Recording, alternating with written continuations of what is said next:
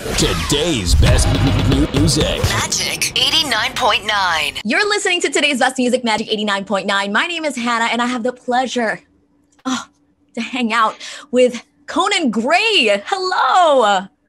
Hi, thank you for having me. Hi, so happy to have you on the Magic Airwaves again. I know Zoe had a chat with you last year in August. That was fun. Happy to have you back. Thank you for having me back. Thank you. What have you been up to in quarantine? You know what? The same stuff that you've been up to, Anna. A lot of Netflix, a lot of sitting around. I've been drinking a lot of coffee. I've been reading books. I've been writing songs in my bedroom as I have been since I was 12. Same stuff. Same stuff. You're a homebody, huh? I absolutely am. This is definitely the comfort I have. Your candles comfort, yeah, and everything. The plants are all here. The books are here. The candles. Love it. It's the mood. So you've had a collection of sad bangers and emotional tracks. Heather, Maniac, Heather, my jam still. What made you switch gears to something more upbeat this time?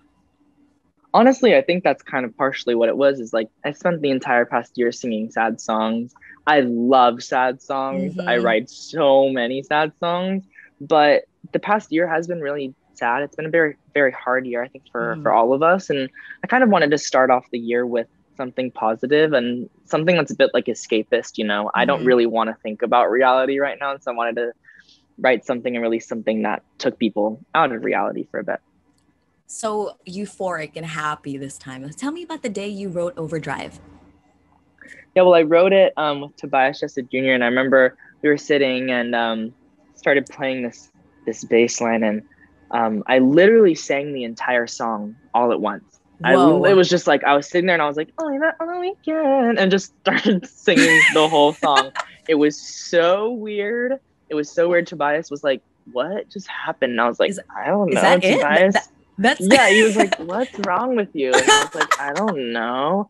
I think that in reality, I just really wanted to write something fun. I wanted to write something that I was craving, that feeling of freedom, that feeling of escape, that feeling of, you know, living your life to the fullest, because I wasn't living my life to the fullest. We all aren't living our lives to the fullest at the moment. So yeah, I think I just needed to say something like that. I love that sense of escape. So how is your creative process like? Is it always like, I'm going to get it done after like 5 minutes, or sometimes it takes a little bit longer, or is it through Zoom this time? Like, yeah, I mean, it's different every time, to be honest.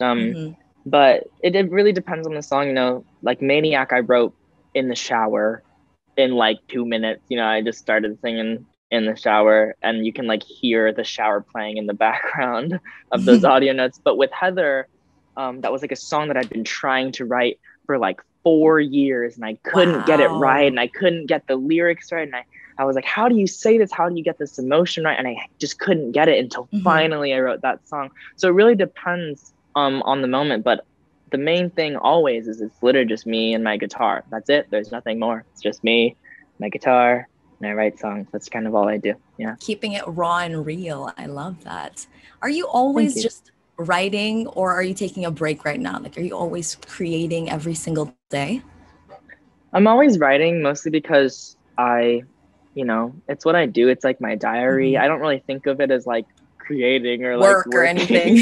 Yeah, because I just do it. It's the same as like, you know, calling a friend to me. It's just how I've always lived. So yeah, I am always writing, to be honest. Love that. So are we expecting a new album this year? I'm just at the beginning of making my second album, so I don't want to make any promises and then like end up being eviscerated by my fans. But I think people can definitely expect some music out of me this year, because that's what I really want to kind of focus on. You know, there's not much we can do right now other than make music. So yeah, people can expect some music for sure. Yay! Thank you for giving us a little bit of a taste at the beginning of the year with Overdrive. And what should we look forward to in 2021? Do you have any collabs coming up or tours? No collabs at all in the moment, but definitely I would like some. And I think the main thing people can look out for is some music. Yay! So what type of music are you listening to on your spare time? I know you're a big fan of Taylor Swift. Ooh, good question. I did listen to Folklore an ungodly, possibly illegal amount of times last year and this year included, all of 2021. I've been listening to Phoebe Bridgers' new album, Punisher, which is very, very good. I've been listening to a lot of pop music, a lot of kind of like the old stuff that I grew up with. By old, I mean like 2010. Lady Gaga, Carly Rae. yeah, no, totally. And right. Just been listening to that kind of like stuff that makes me feel good. That kind of stuff, yeah. Love it. Do you have any advice for any young artists out there to stay authentic, stay raw and real in pursuing their dreams?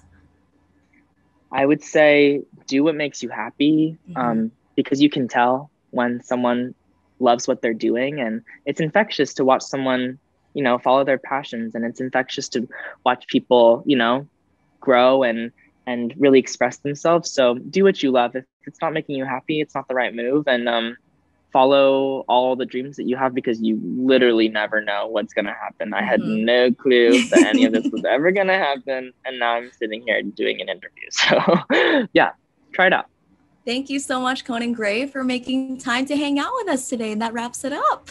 Thank you. Thank you. It was so nice to see you. We love you in the Philippines. Hopefully you can visit us once this is all over. I know. I can't wait. I can't wait to be able to see you guys in real life.